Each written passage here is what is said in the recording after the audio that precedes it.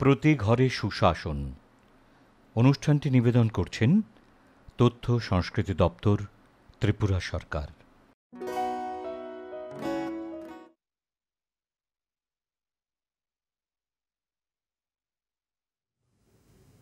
নমস্কার, দূরদর্শনের পর্দায় আপনাদের সবাইকে স্বাগত জানাচ্ছি। আমি শর্মিষ্ঠা আপনাদের সঙ্গে। প্রতি ঘরে সুশাসন অভিযান চলছে, তাকে কেন্দ্র করেই আমাদের এই আলোচনা, বিশেষ আলোচনা। আজকের আলোচনার বিষয়, সবথেকে মুখ্য বিষয়, সেটা হলো খাদ্য আর বাসস্থান। আপনারা বুঝতেই পারছেন, আমাদের আজকের বিষয় হলো ফুড এবং আরবান ডেভেলপমেন্ট। আমাদের সাথে আছেন, বিশেষভাবে আমন্ত্রিত হয়ে উপস্থিত হয়েছেন খাদ্য ও নগর উন্নয়ন দপ্তরের মাননীয় মন্ত্রী শ্রী মনোজ কান্তি দেব মহোদয়। নমস্কার স্যার, আপনাকে অনেক অনেক স্বাগত জানাচ্ছি আমাদের আজকের এই বিশেষ আলোচনায়। তার ঠিক পাশেই আছেন ফুড অ্যান্ড সিভিল সাপ্লাইজ থেকে স্পেশাল সেক্রেটারি ডক্টর সন্দীপ আর রাঠোর। নমস্কার স্যার, আপনাকে অনেক অনেক স্বাগত আমাদের আজকের এই বিশেষ আলোচনায়। আপনাদের দুজনের কাছেই আমি স্বাগত রাখছি এখানে আসার জন্য, এবং তার পাশাপাশি একটা মূল কথা, যেটা হলো আমাদের সকল মানুষেরই প্রধান কিন্তু হলো অন্ন, বস্ত্র, বাসস্থান বলে থাকি। তো আজকে দুটো বিষয় আমরা আলোচনায় চলে এসেছে, একটা হলো অন্ন আর এটা হলো বাসস্থান। তো সবার প্রথমেই স্যারের কাছে যাইব যে স্যার, আপনি ফুড এবং আরবান ডেভেলপমেন্টের দপ্তর দেখছেন, দুটো বড় একটা বিষয়। তো কি পরিবর্তন হয়েছে এই কিছুদিনের মধ্যে? দেখুন, আমাদের এই সরকার 2018 সালে প্রতিষ্ঠিত হওয়ার পর আমাদের ফুড অ্যান্ড সিভিল সাপ্লাইজ দপ্তরে অনেক পরিবর্তন হয়েছে। বিশেষ করে আমরা রেশনিং ব্যবস্থার আমূল পরিবর্তন ঘটিয়েছি। আমরা সারা ভারতবর্ষে রেশন শব্দের কোনো জায়গায় চিনি দেওয়া হয়নি, কিন্তু আমাদের ত্রিপুরা রাজ্যে আমরা রেশন শবে প্রতি ঘরে, প্রতি পরিবারে 9 লক্ষের উপর পরিবার রয়েছে রাজ্যে, 9,25,000-এর মতো। প্রতি পরিবারে 1 কেজি করে চিনি আমরা বাজার থেকে অর্ধেক মূল্যে রেশন শবের মাধ্যমে দেওয়া হচ্ছে। তাছাড়া মসুরি ডাল, সেটা আমরা প্রথম অবস্থায় 2019 সালে মাত্র 40 টাকা কেজি ধরে রেশন শবে সাপ্লাই করেছি। 2020 সালে 45 টাকা রেটে সাপ্লাই করেছি, এবং বর্তমানে 59 টাকা করে এনএফএসএ পরিবার যারা রয়েছে তাদের মধ্যে আমরা মসুর ডাল সাপ্লাই করছি। তাছাড়া চা পাতা, ত্রিপুরেশ্বরী চা পাতা আমরা রেশন শপের মাধ্যমে সারা রাজ্যে সরবরাহ করছি। এবং বর্তমানে আমরা সয়াবিন, সরিষার তেল এবং গুঁড়া মশলা, এটা এক্সপ্রেশন অফ ইন্টারেস্ট এই মাধ্যমে প্রতিটা রেশন শপে দেওয়ার পরিকল্পনা আমরা গ্রহণ করেছি, এবং খুব সহসাই সেগুলি রেশন শপের মাধ্যমে দেওয়া হবে। আমরা তো এই বিভিন্ন বিষয়গুলো নগর উন্নয়ন দপ্তর এবং খাদ্য দপ্তর দুটোই আপনি দেখছেন একসাথে। তো আমরা একটা প্রকল্প খুব সম্প্রতি খুব শুনছি, এই প্রকল্পটার নাম, সেটা হলো প্রধানমন্ত্রী গ্রামীণ কল্যাণ অন্ন যোজনা। আমরা এটা শুনবো আপনার কাছ থেকে একটু ছোট্ট করে। এই যোজনাটা কি শুরু হয়ে গেছে? এটা আসলে প্রধানমন্ত্রী গরিব কল্যাণ অন্ন যোজনা, PMGKSY। তো এই প্রকল্পে আমরা রাজ্যে গ্রাহক রয়েছেন 25 লক্ষের উপর, এবং সারা দেশে গ্রাহক রয়েছেন 81 কোটির উপর। ত্রিপুরা রাজ্যে আমরা এই PMGKSY প্রধানমন্ত্রী গরিব কল্যাণ অন্ন যোজনায় আমরা 25 লক্ষ মানুষকে আজকে 2.5 বছরের উপর সময় ধরে ফ্রি রেশন দিচ্ছি। এবং এটা কোভিড-19 পরিস্থিতিতে মাননীয় প্রধানমন্ত্রী সেটা ঘোষণা করেছেন। ভারতবর্ষের 81 কোটি মানুষ সেই সুবিধা পায়, এবং ত্রিপুরা রাজ্যের 5,96,000 পরিবার পরিবারে 25 লক্ষের উপর মানুষ সেই ফ্যাসিলিটিটা পাচ্ছে। তাতে এই এনএফএসের যে পরিবারগুলি রয়েছে, 25 লক্ষ পরিবার, 25 লক্ষ মানুষ, এই 25 লক্ষ মানুষকে আমরা যে রেশন দিচ্ছি, ফ্রি রেশন, এবং যারা 2 টাকা কেজি চাল পাচ্ছেন, এই 2 টাকা কেজি চাল পাওয়ার ক্ষেত্রে যে ডিস্ট্রিবিউশন সিস্টেম, তাতে 98% ডিস্ট্রিবিউশন আমরা করছি। এবং এতে ভারতবর্ষের স্পেশাল ক্যাটাগরি যে রাজ্যগুলি রয়েছে তার মধ্যে ত্রিপুরা কিন্তু প্রথম স্থান অধিকার করেছে। আমরা বিশেষ পুরস্কারে পুরস্কৃত হয়েছি।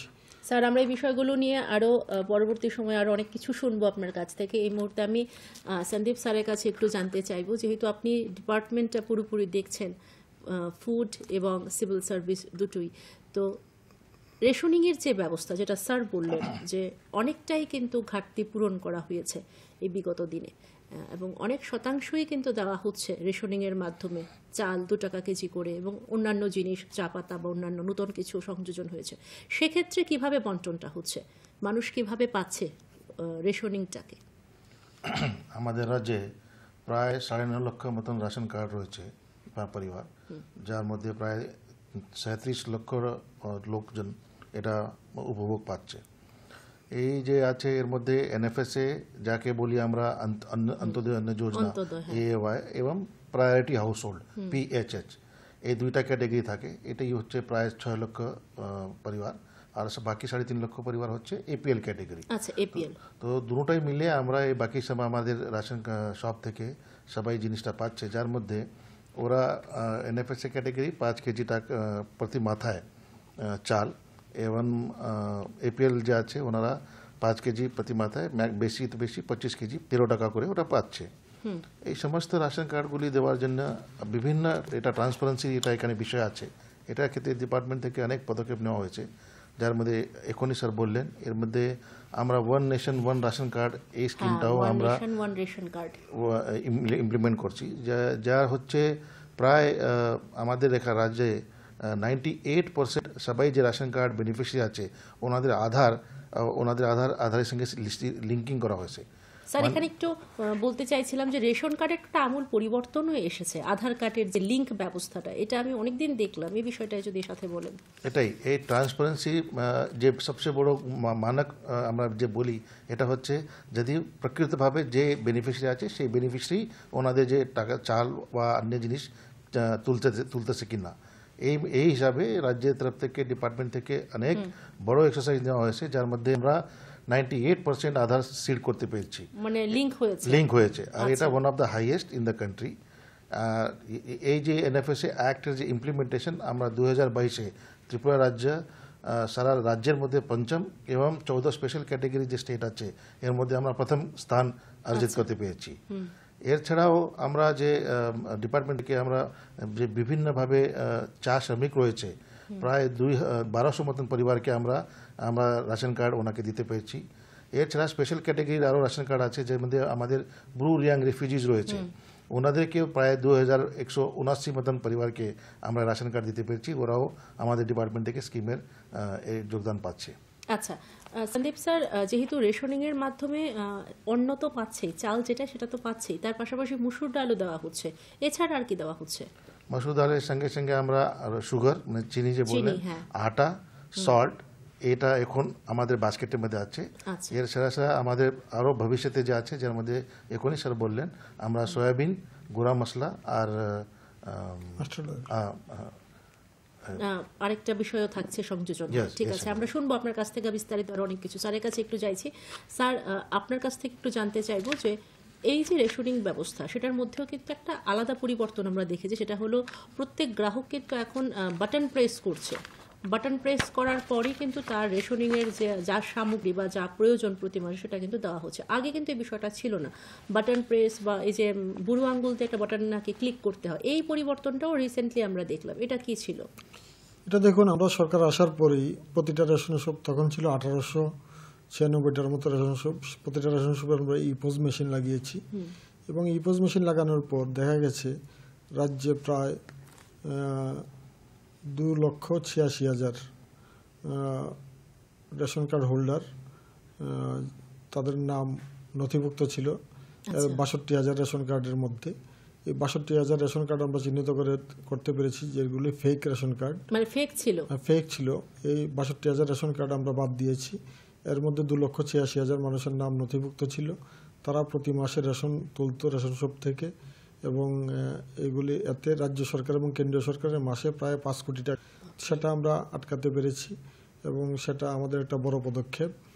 এই পদক্ষেপের ফলে বিগত সরকারের আমলে যারা নামে বেনামে রেশন তুলত তাদেরকে আমরা বাদ দিতে পেরেছি।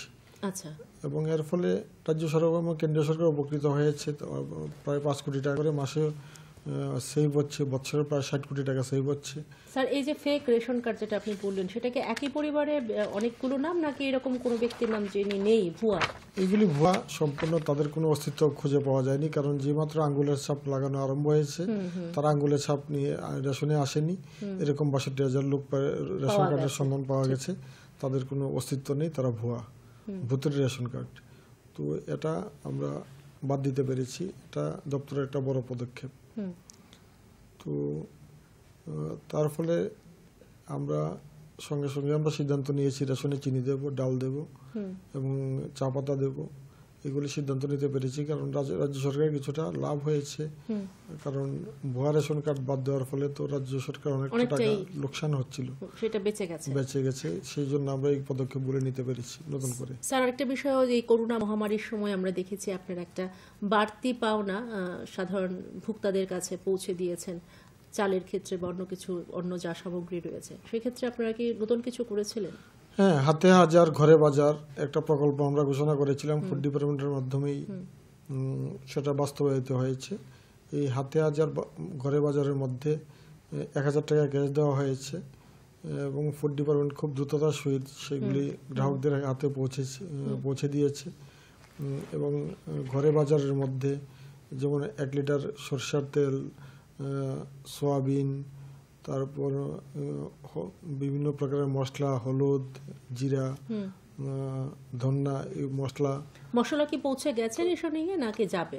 রেশনের মধ্যে মশলা বর্তমানে দেওয়ার কাজ চলছে। আচ্ছা, দেওয়ার কাজ প্রসেসিং চলছে না, দেওয়া চলছে, শুরু হয়ে গেছে। সেটা আমরা ওপেন করে দিয়েছি। কিন্তু ইদানিংকালে আমরা টেন্ডার সিস্টেম করে এক্সপ্রেশন অফ ইন্টারেস্টের মাধ্যমে আমরা প্রত্যেকটা রেশন শপে গুঁড়া মশলা, সয়াবিন অলরেডি এই মাসেই দেওয়া চলবে এবং গুঁড়া মশলা এবং সরষের তেলও খুব সহজেই দেওয়া হবে বলে আমরা আশা প্রকাশ করছি। একদম স্যার, আপনার কাছ থেকে আরো অনেক কিছুই শোনার আছে এই বিষয়ে, এটা একটা বড় বিষয়।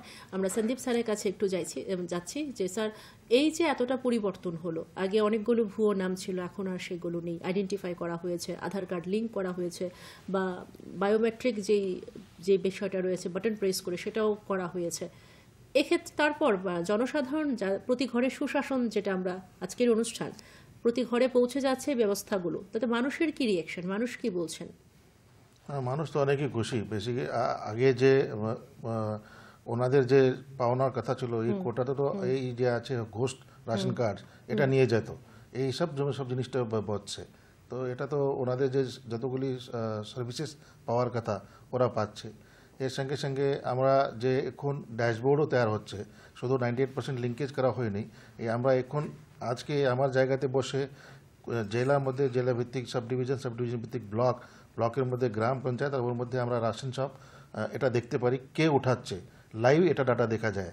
তো মানে আর মানুষকে এটাও অ্যাভেলেবেল আছে অনলাইনের মাধ্যমে কি ওনারা গত মাসে কত চাল বা অন্য জিনিসটা ওনারা লিফট করছে, এরপরে আর কি ওনাদের অ্যাকাউন্টে কি ব্যালেন্স আছে সেটা ওরা দেখতে পারবে। তো এই সমস্ত শুধু অনলাইন সিস্টেম হয়ে গেছে সবটাই। জি, মানে ওটা শুধু ফিজিক্যালি ওরা সার্ভিসেস রেশন শপে পাচ্ছে না, আমরা অনলাইনেও এই সার্ভিসেসটা ওনাদের ডোর স্টেপে এটা নিয়ে গেছি। আচ্ছা স্যার, আরেকটা বিষয় আপনার কাছ থেকে জানার ছিল যে এই যে প্রসেসটা পুরো হচ্ছে, এক্ষেত্রে এরকম কিছু কি ডেটা আপনাদের কাছে আছে যে এখন যারা ভোক্তারা আছেন, যতজন কালেক্ট করছেন রেশনিং, আগেও কি সেটা একই পরিমাণ ছিল না বেড়েছে?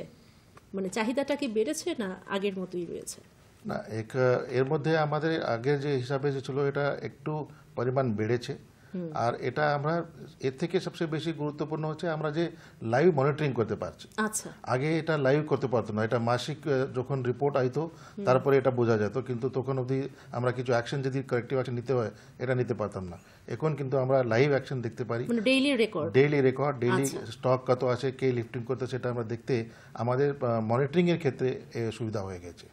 রেশনিং নিয়ে না, মানে আমি স্যার রয়েছেন এখানে সামনে, যে অনেক কিছু ব্যাপার থাকে যে রেশনিং আগে ভেতরেই থাকতো, রেশন মালিকরা এগুলো বিভিন্নভাবে বিক্রি করে দিত, এই ধরনের অনেক কথা আমরা রেশনিং নিয়ে শুনেছি। এখন কিন্তু অনেকটা ট্রান্সপারেন্সি চলে এসেছে কাজের মধ্য দিয়ে। সেটাই কি শুধুমাত্র এই লিঙ্ক এবং রেশনিংয়ের মধ্যে যে একটা ডেটা এবং অনলাইন সিস্টেম, সেটাই হয়তো বা মূল কারণ, না এছাড়াও আরও কিছু বিষয় রয়েছে? না, এই অনলাইন ডাটার মাধ্যমেই এটা বোঝা যায়। প্লাস যে গ্রাহক আছে সেটাও দেখতে পারে ওনাদের যে ডিলার আছে ওনাদের লিফটিং কত হয়েছে, ওরাও এটা চেক করতে পারে। তো এটার আরো একটা মানে আন্দোলনের মতন, মানে ইনফরমেশনের আন্দোলনের মতন এটা তৈরি হয়েছে। সঙ্গে সঙ্গে আমরা এটা বলতে পারি যে কনজিউমার অ্যাওয়ারনেস, এটাও একটা সিভিল সাপ্লাই ডিপার্টমেন্টের এর সঙ্গে একটা কাজ আছে। তো শুধু গ্রাহক মানে চাল তুলবে বা মসুর ডাল তুলবে এরকম না, কিন্তু অন্য জায়গাতে যেমন কোনো গুডস অ্যান্ড সার্ভিসেস যখন ক্রয় করে এর মধ্যে যদি ওনার সঙ্গে কোনো চালবাজি বা কোনো ফসলক হয় তো এটা ওরা কমপ্লেন করতে পারে। এই ডিপার্টমেন্টের তরফ থেকে আমাদের যে আছে এখানে স্টেট লেভেলে একটা স্টেট প্রেসিডেন্ট কমিশন রয়েছে, তারপরে আমাদের বাকি 4টা জেলাতে 4টা ডিস্ট্রিক্ট কমিশন আছে কনজিউমার অ্যাওয়ারনেস।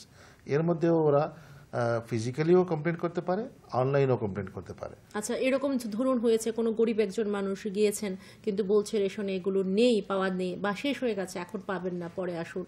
তো এইভাবে করে অনেক সময় শোনা যায় ধরনের অনেক মিস্টেক বা এই ধরনের অনেক কমপ্লেন যে ঘুরিয়ে যাচ্ছে কিন্তু প্রপারলি দিচ্ছে না ডিলাররা, যারা গ্রাহক আছে তাদের হাতে। তো সেই ক্ষেত্রে আপনারা অ্যাকশন নিতে পারবেন।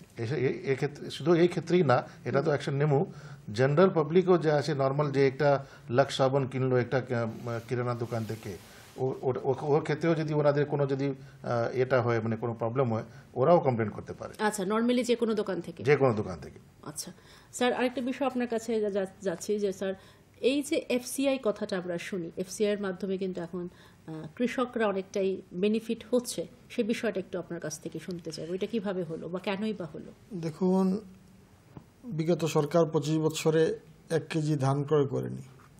আমাদের সরকার আসার পর আমরা 2018 সালের 8 ডিসেম্বর থেকে আমরা এফসিআর মাধ্যমে ধান কেনার কাজ শুরু করেছি। এই যে পেডি প্রকিউরমেন্ট, এটা এখন পর্যন্ত 1,30,000 মেট্রিক টন ধান আমরা ক্রয় করেছি। রাজ্যের প্রচুর কৃষক এতে উপকৃত হয়েছেন এবং ধানের মূল্য দ্বিগুণ হয়েছে। বর্তমানের সিজনে আমরা যে ধান কিনতে যাচ্ছি এই খারিফ মরশুমে, ধানের কুইন্টাল হচ্ছে 2040 টাকা কুইন্টাল। এতে কৃষকরা আগে যে রেট পেত ধান এই সরকার আসার আগে, তার থেকে ডাবল হয়েছে, ডাবল থেকেও বেশি হয়েছে। এতে কৃষকরা উপকৃত হয়েছেন এবং কৃষকদের মধ্যে বাড়তি উৎসাহ এবং উদ্দীপনার সৃষ্টি হয়েছে। কৃষকরা লম্বা লম্বা লাইন করে সেই ধান বিক্রয় কেন্দ্রগুলিতে, আমরা যেখানে ক্রয় কেন্দ্রগুলি রয়েছে সেখানে আসছে এবং লাইন ধরে সেই ধান বিক্রি করছে এবং 3 দিনের মধ্যে তাদের অ্যাকাউন্টে সরাসরি টাকা চলে যাচ্ছে, টাকা পৌঁছে যাচ্ছে প্রত্যেকের অ্যাকাউন্টে। এতে কৃষকরা খুবই উৎসাহিত এবং ধানের ফলন অনেকটা বৃদ্ধি পেয়েছে। আমরা টার্গেট ছিল ধরুন না 20,000 মেট্রিক টন ধান কিনা গত সিজনে, দেখা গেছে এটা 30,000 মেট্রিক টন ধান কিনতে হয়েছে। এবার আমরা টার্গেট রেখেছি 35,000 মেট্রিক টন, আমার মনে হচ্ছে আরও বেশি হবে। তো সেটা আসলে কৃষকদের মধ্যে অনেকটা সাড়া জাগানো পদক্ষেপ এবং যে সকল জায়গা অনাবাদি ছিল, যারা ধান চাষ করতে অনাগ্রহী ছিলেন, তারা এখন ধান চাষ করছেন এবং এই সরকারি যে মূল্য 2040 টাকা কুইন্টাল, এতে কৃষকরা অনেক উৎসাহিত এবং এতে কৃষকরা অনেক লাভবান হয়েছে। কিন্তু বিগত সরকার কিন্তু 1 কেজি ধানও ক্রয় করতে পারেনি। আমি একসময় বিধায়ক ছিলাম, বিধানসভায় আমরা চিৎকার করতাম যে সরকার ধান কিনুক সহায়ক মূল্যে, কিন্তু বিগত সরকার সেটা করেনি। কিন্তু আমাদের সরকার আসার 8 মাসের মধ্যে আমরা সেই প্রক্রিয়া শুরু করেছি এবং এতে রাজ্যের কৃষকরা আয় দ্বিগুণ হয়েছে, দ্বিগুণ থেকেও বেশি হয়েছে এবং কৃষকরা উপকৃত হয়েছে। তো আমরা এই সরকার জনগণের কাছে দায়বদ্ধ এবং কৃষকদের আয় যাতে দ্বিগুণ করা যায় সেই পদক্ষেপ সরকার নিয়েছে। শুধু ধান কেনা নয়, আনারস, কাঁঠাল, লেবু ইত্যাদিও রাজ্যের বাইরে। চাষের ক্ষেত্রে কি কোনো ধরনের নতুনিকীকরণ বা কোনো নতুন আধুনিকীকরণের কোনো ব্যবস্থা করা হয়েছে? তা তো দিনকে দিন উন্নতি হচ্ছে।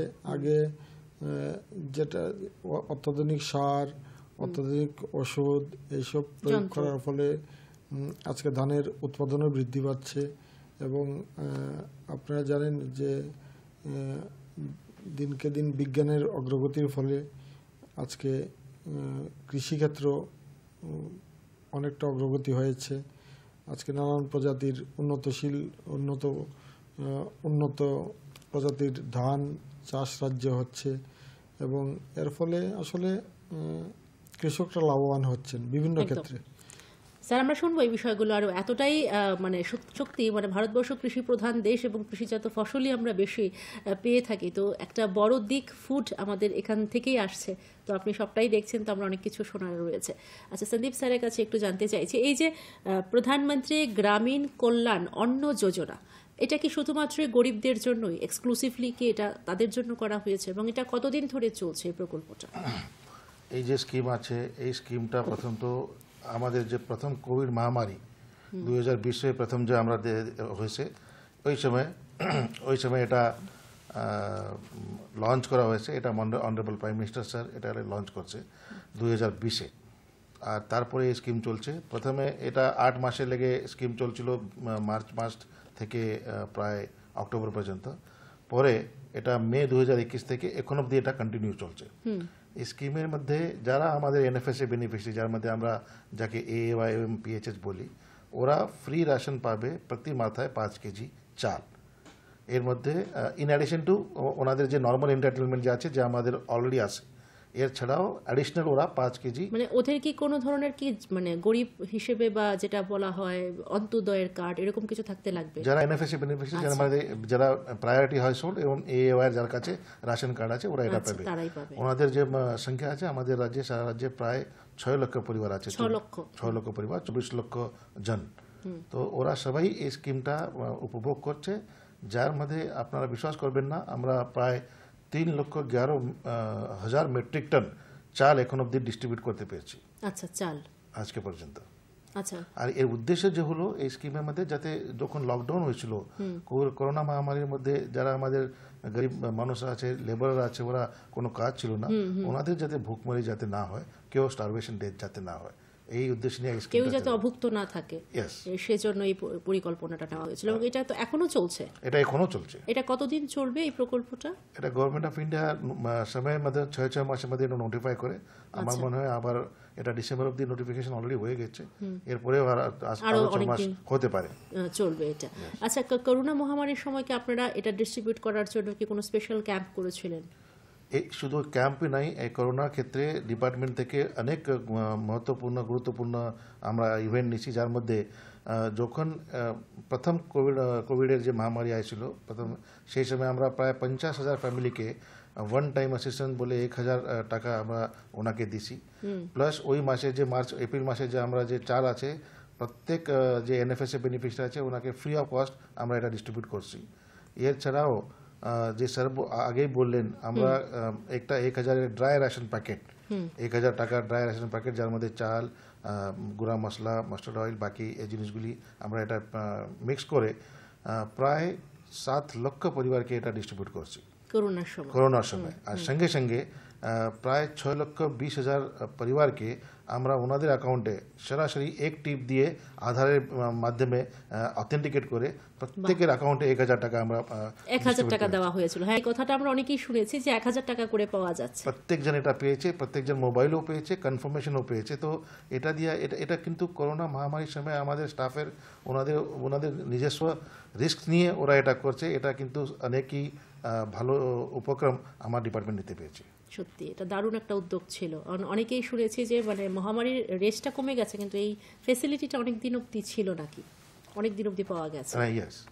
আচ্ছা, তো স্যার আপনার কাছে আমরা আরও শুনবো আরও অনেক কিছু বিষয়। তো আমি যেহেতু আজকে খাদ্য এবং পাশাপাশি আপনি আরবান ডেভেলপমেন্ট, যেটার মধ্যে একটা প্রধান হলো আরবানের মধ্যে প্রধানমন্ত্রী আবাস যোজনা, এটা এত বড় একটা প্রকল্প, যে প্রকল্পটা আমরা না বললেই না হয়, এবং এটা সফলভাবে চলছে বলাই চলে, প্রধানমন্ত্রী আবাস যোজনা, সেটা নিয়ে যদি একটু বলেন। আমি ফুড সম্পর্কে আরেকটা কথা বলতে চাই। আচ্ছা আচ্ছা, যে আমাদের সরকার আসার পর প্রধানমন্ত্রী উজ্জ্বলা জ্যোতি যোজনা প্রকল্পে আমরা 2,79,778টি কানেকশন আমরা দিয়েছি। আচ্ছা, এটা একটা উল্লেখযোগ্য সাফল্য। ভারতবর্ষের 9 কোটি গ্রাহক সেটা পেয়েছে, এবং ত্রিপুরা রাজ্যে আমাদের সরকার আসার পর 2,79,778টি কানেকশন দেওয়ার পরও গ্যাসের কোনো ক্রাইসিস নেই। আগে গ্যাসের জন্য লম্বা লম্বা লাইন ধরতে হতো, গ্যাসের জন্য কালোবাজারি হতো, কিন্তু আজকে গ্যাসের কোনো ক্রাইসিস নেই। পেট্রোল ডিজেল সরবরাহ আমরা ফুড সিভিল সাপ্লাইজ দপ্তর সর্বদা স্বাভাবিক রাখতে পেরেছি।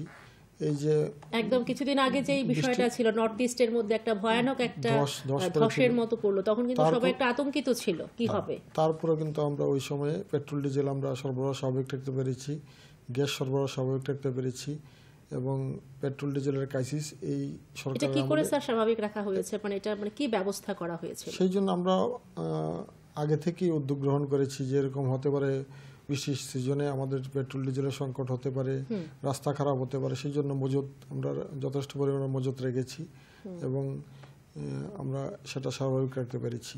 কিন্তু বিগত সরকারের সময় লম্বা লম্বা লাইন হতো পেট্রোল বিওসির সামনে, সেটা আমরা প্রত্যক্ষ করেছি। পেট্রোল ডিজেলের কালোবাজারি হতো, গ্যাসের কালোবাজারি হতো, সেগুলি আমরা সম্পূর্ণরূপে বন্ধ করতে পেরেছি এই সরকার আসার পর। স্যার আপনি যেহেতু একটা সংযোজন করলেনই, আমি আরেকটা কথা ছোট্ট করে বলতে চাই। দ্রব্যমূল্য বৃদ্ধি নিয়েও কিন্তু খুব শোনা যায় কথা, তো সেটা নিয়ে কি বলবেন? দ্রব্যমূল্য বৃদ্ধি নিয়ে আমি নিজে 3-4বার এই মহারাজগঞ্জ বাজারে নিজে গিয়েছি।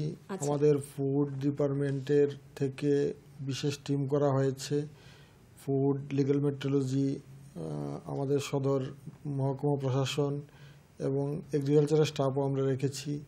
তো আমরা নিয়মিত বাজারগুলি পরিদর্শন করেছি এবং করোনাকালীন পরিস্থিতিতে, লকডাউন পরিস্থিতিতেও যাতে রাজ্যের বাজারগুলি নিয়ন্ত্রণে থাকে দ্রব্যমূল্য, সেদিকে লক্ষ্য রেখে নিয়মিত বাজারগুলিতে রেড করা, ফাইন করা, দোকান সিল করা, বেশি মজুত রয়েছে কিনা, বেশি রেখে দিয়েছে কিনা, এরকম আমরা প্রতিনিয়ত করি এবং বর্তমানেও চলছে, যার ফলে বাজার অনেকটাই নিয়ন্ত্রিত এবং মানুষের কাছ থেকে অসাধু ব্যবসায়ীরা বেশি দাম নিতে পারে না। একদম।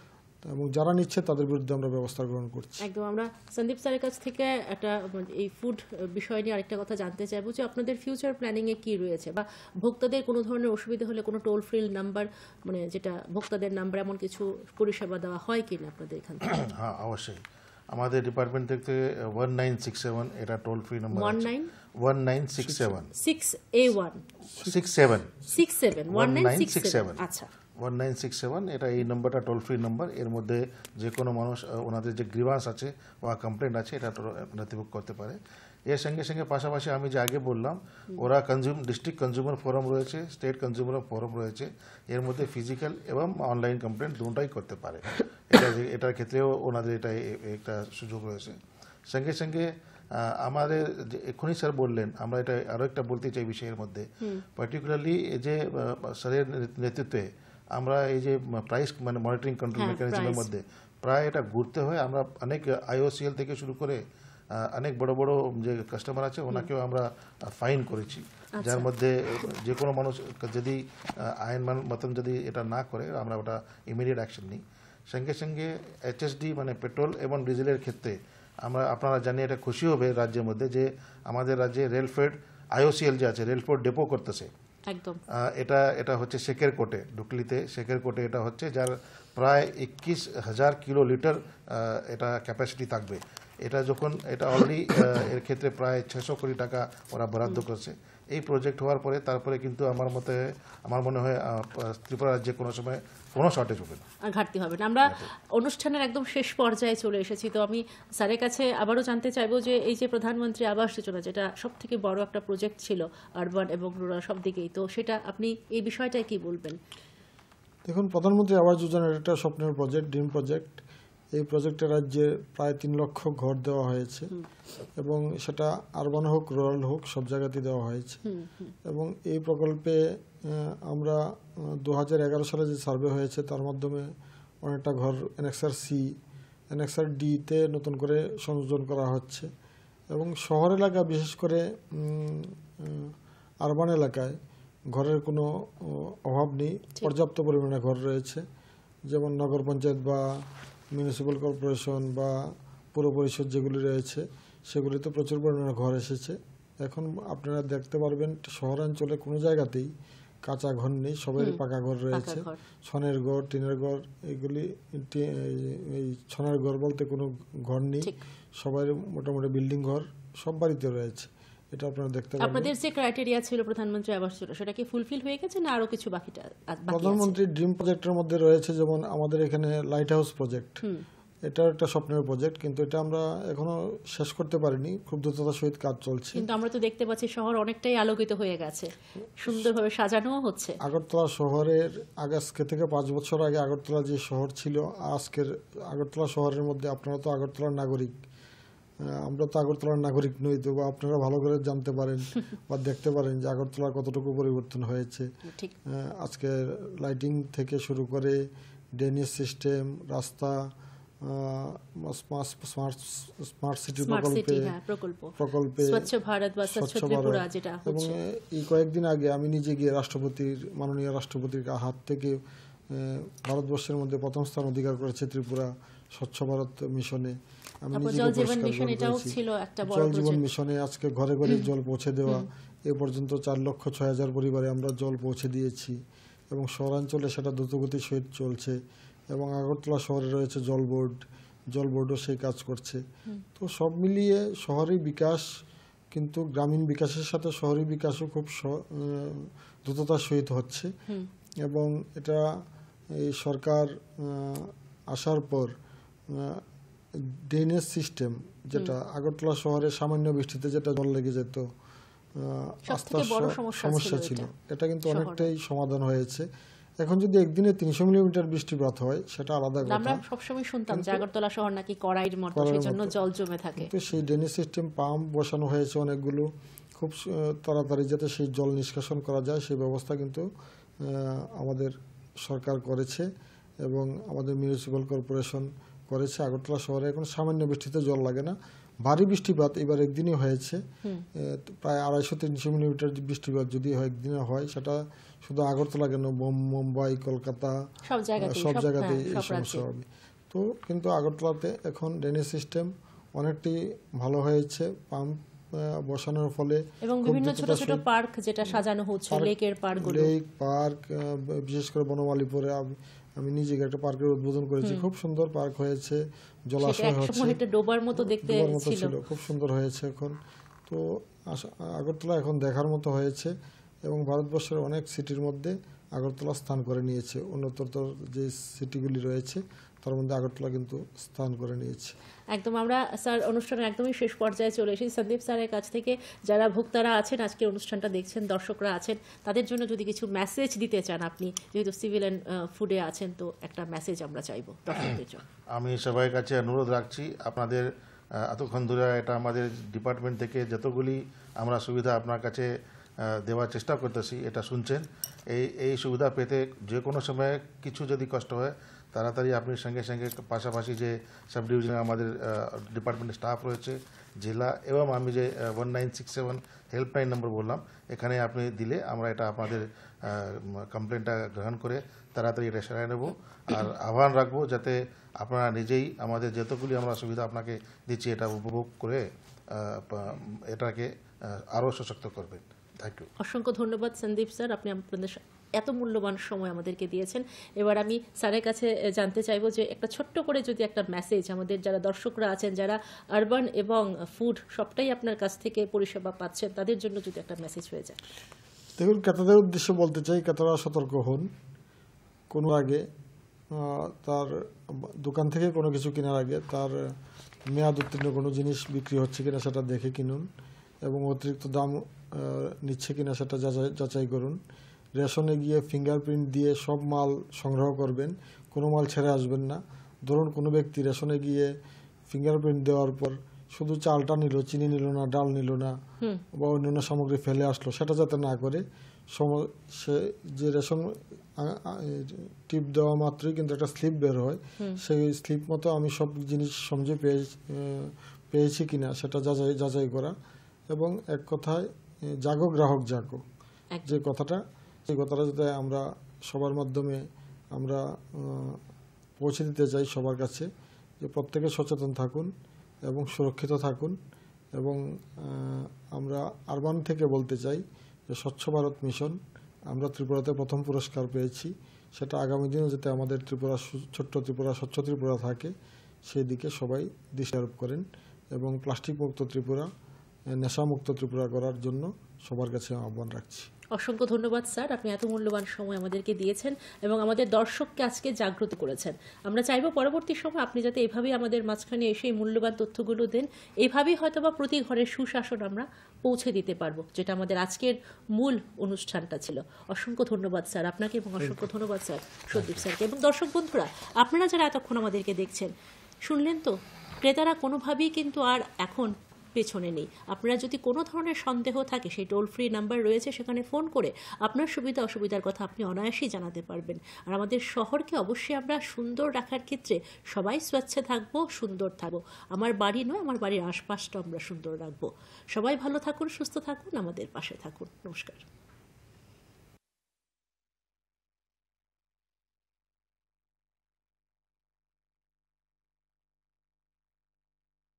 অনুষ্ঠানটি নিবেদন করলেন তথ্য সংস্কৃতি দপ্তর, ত্রিপুরা সরকার।